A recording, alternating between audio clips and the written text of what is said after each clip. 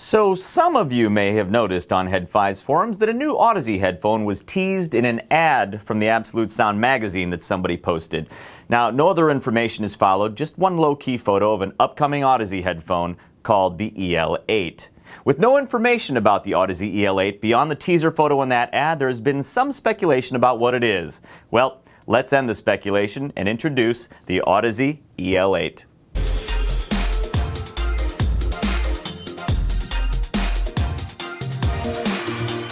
This is the open version of the Audeze EL-8. Yes, there will also be a closed version, but I haven't heard that one yet.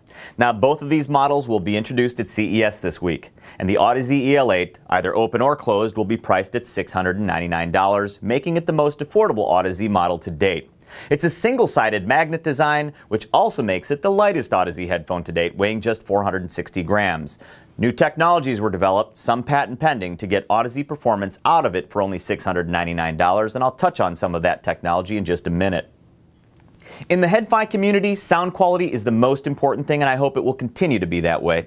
However, over the last few years, a lot of headfiers, myself included, are coming to the conclusion that styling, comfort, and sound quality do not have to be mutually exclusive. Especially where portable headphones are concerned, many, even in the headfi community, are expecting headphones to not just sound good, but also to look and feel good. With headphones from Sennheiser like the Momentum, Bowers & Wilkins headphones, Bang & Olufsen's H6, Sony's attractive offerings, Oppo, V-Moda, Beyerdynamic, and other premium brands focusing on better-looking headphones that also sound great, we're coming to expect more and more that we can have great-sounding headphones that are also comfortable and look great. Audeze's emphasis on design with the EL-8 to make its styling and comfort have even wider appeal, while still offering Audeze quality sound, will make the EL-8, in my opinion, one of the biggest, most important headphone launches within the headfi community this year.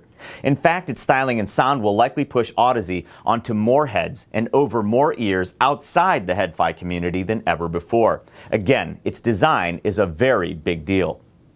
To do what they did with the design, Audeze partnered with BMW Design Works. And nobody I've shown this headphone to has been anything less than enthusiastic about its looks. Not one person I've shown it to has so far had any qualms about the idea of wearing a headphone that looks like this out and about.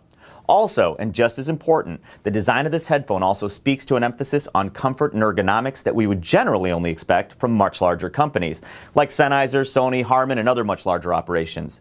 The Audeze EL-8's tooling and construction is definitely a departure for such a boutique maker of headphones, and to partner with BMW Design Works, a company that I believe has designed for Sennheiser before, and obviously has also designed automobiles like the BMW i8 and i3 and even Rolls-Royce, is an amazing thing to see from a company like Audeze.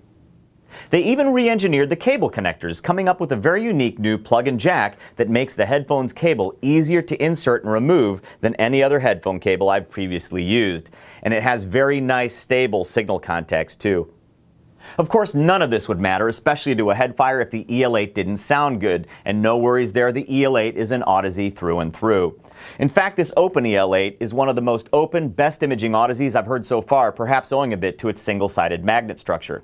Now, to get the performance they were after at a $699 price point, Audeze had to innovate, including patent-pending new technologies. Among the new technologies is a magnet structure they're calling Fluxor magnetic technology.